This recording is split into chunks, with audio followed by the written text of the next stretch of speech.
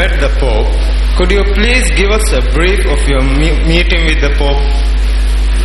I think the question is, our brother seems to have misunderstood. I met the Pope, and he wants me to give an explanation of what happened when I met His Holiness, the Pope, Baba, in Rome. You see, His Holiness the Pope, there was some relationship between me and him, but it was all by correspondence. Personally, I haven't met him yet. You see, His Holiness the Pope, the Arabs call him Baba. They call him Baba. When he went to Turkey, he made a pronouncement, and I'm quoting him. He said, we must have a dialogue with the Muslims. When he went to Kenya, he said, we must have a dialogue with the Muslims. When he went to Nigeria, he said, we must have a dialogue with the Muslims. What is a dialogue? A dialogue is a two-way process. We have certain problems and we discuss. You make your contribution, I make mine, and we come to a solution, answer to the problem. That is a dialogue. Is that what he's telling the people? No. Actually, he is playing a game. He is a master psychologist. This Pope, this present Pope, is the most popular Pope they had in 1,000 years. He is the most psychological Pope in 1,000 years. This Polish Pope. Wherever he goes, I give example, he goes and kisses the ground, and he makes the Muslim happy, he makes the Hindu happy, he makes the Christian happy. Master psychologist. When he says about dialogue, he's actually telling his people, go and convert the Muslims. But he doesn't use the word convert, because if he uses the word convert, the Muslim going to react. Because when his priest will come along with his dog collar, the collar turned upside down. He says, good morning, good morning. Straight away he's come to steal your children, want to come to pervert your children. So you'll say, get rid of him somehow. Some excuse, get him out of the house. But if he talks about dialogue, you can't say no. Because Allah tells us to have a dialogue with Him. In the Quran, Allah says, Qul, tell them, Ya Ahlal Kitab, O people of the book, O Jews and Christians, ta'alaw, come. Ila kalimatin sawa'im bainana wa bainakum, that we come to common terms as between us and you. Let us get onto a common platform. Let's come to some agreement. About what? So Allah na'budu illallah, that we worship none but Allah, wala nushrika bihi shay'an, and that we associate no partners with Him, wala yattakhiza ba'duna ba'dan arbaban min dunillah, and that we do not take from among ourselves lords and patrons other than Allah. Fa in tawallaw faqul ashhadu bi anna muslimun, but if they turn back, tell them that we are Muslims, we have submitted our wills to the will of Allah. This is Allah is telling us to have a dialogue with Him, and He wants to have a dialogue with you. We can't say no, but He doesn't mean that. I knew the game that He was playing. So I wrote to him, I said, Your Holiness, His Holiness, respectfully, you are talking about dialogue. I said, look, I am prepared to come along and have a dialogue with you in St. Peter's in Rome, in your own hometown, in your own home. I've been there. See, once before, I passed through Rome, I went to the Vatican, and I've been to the St. Peter's in Rome. Huge church, huge. It's unimaginable in size. Unimaginable. And there's a huge square in front of that St. Peter's. I said, now that's the right place. You tell me when, I am prepared to come down. You talk about a dialogue, we want to have a dialogue with you. Because the Quran tells us also have a dialogue with you. We want to have a dialogue. No reply. So I sent him another letter. No reply. I sent him a telegram. No reply. I sent another telegram. Look, when you start something, you don't let go. Others don't start. So comes the reply. He's prepared to receive me in the secretariat, meaning in private. I said, look, this is not a matter between Ahmed, Deedat and the Pope. This is a matter between Islam and Christianity.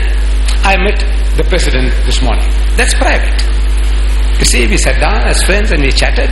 That's something different. This guy is talking, 1,000 million Muslims on one side are involved, 1,200 million Christians are involved on the other side.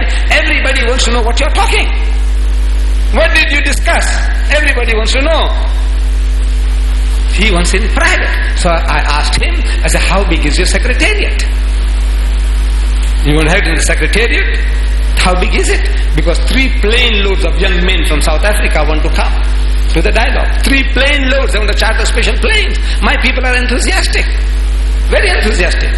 There was a rumble in the jungle in Zaire, that Muhammad Ali and Foreman, they had a boxing match. People didn't even know in the world what is Zaire. But whole world came to know Muhammad Ali and Foreman, heavyweight championship in the jungle, rumble in the jungle. So everybody came to know, boxing match in Zaire. Others, they won't know where Zaire is. Like the Maldives. You see, I came to know Maldives because of my Libyan brother. They had this conference here that enabled me to come here, and I'm telling everybody where Maldives is, you see. The same. So, 3 plane loads of young men want to go. How big is the secretariat? No reply. I send him another letter. No reply. I send him a telegram. Have you received my correspondence? No reply. But through the post, I get this picture. This picture of His Holiness, the Pope, playing hide and seek. Look, it's pass it on. But please don't own it. Just pass it on. They can just have a good look. If you want to kiss him, but pass it on and let the people see. Just pass it on. Don't keep it here. Just pass it through. Just have a good look. How His Holiness is playing hide and seek. In Urdu they say, "Aankh mein choli khelenge, hum aankh mein choli khelenge." Little children play hide and seek. He's playing hide and seek. So actually, see, it's a game he was playing with the Muslims. And I sense that. I didn't know, to prove it, I meet Dr. Abdullah Nasif of the Rabita in Jeddah. I meet him in Birmingham at a luncheon. Somebody had given us luncheon and then we are sitting together. So Abdullah Nasif is asking me, we are on first name relationship. Ahmed, what happened about that dialogue of yours?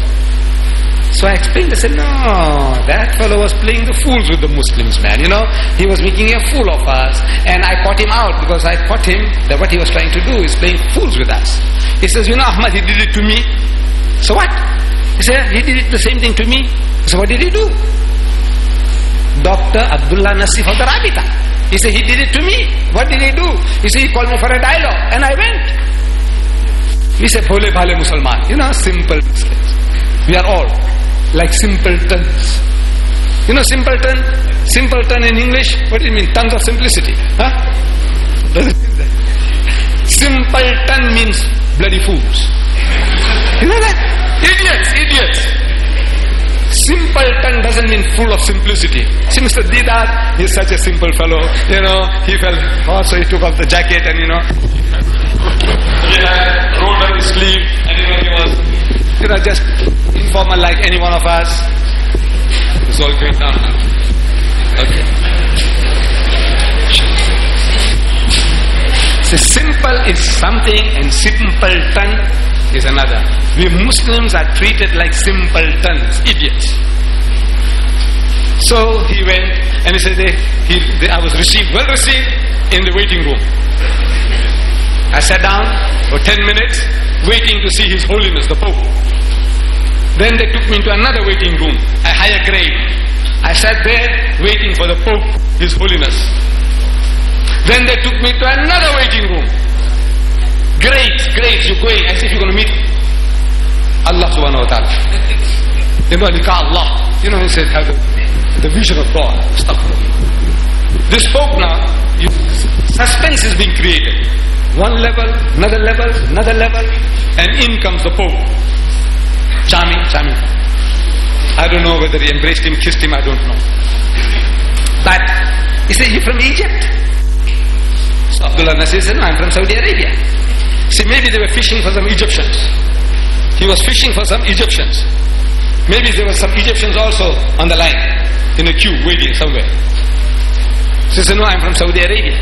So the Pope says, you don't allow us to build churches in your country.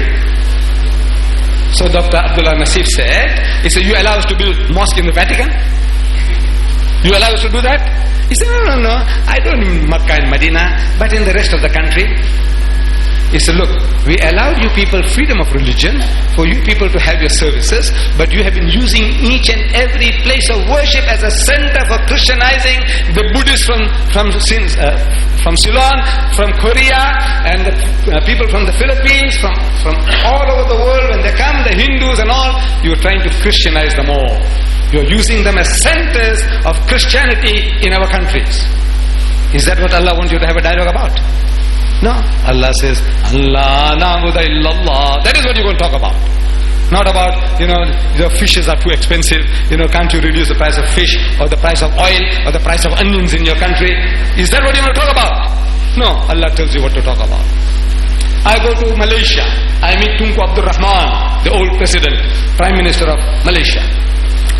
So he also came to know around that time. He said, look, Ahmed, what happened about your dialogue with the Pope? I can't blame the young man from asking the same question. Everybody was, what happened? So I told him what had happened. He says, the guy did it to me. I said, what did he do to you? He says, he called me for a dialogue. And he says, I went. He's catching everybody out. He's making fools out of everybody. The Muslim is so simple. He says, a dialogue. What dialogue? Of the missionaries, these Catholics were caught drugging.